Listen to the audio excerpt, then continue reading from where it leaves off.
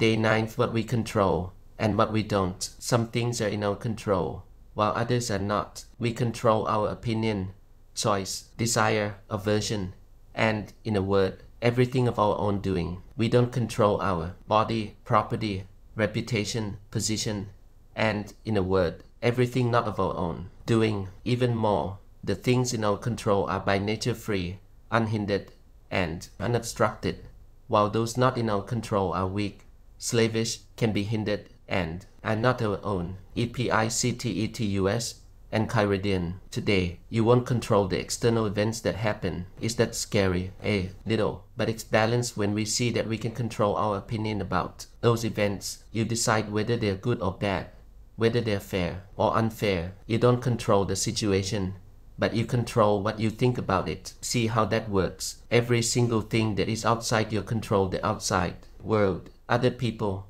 luck, karma, whatever still presents a corresponding area that is in your control. This alone gives us plenty to manage, plenty of power. Best of all, an honest understanding of what is within our control provides real clarity about the world.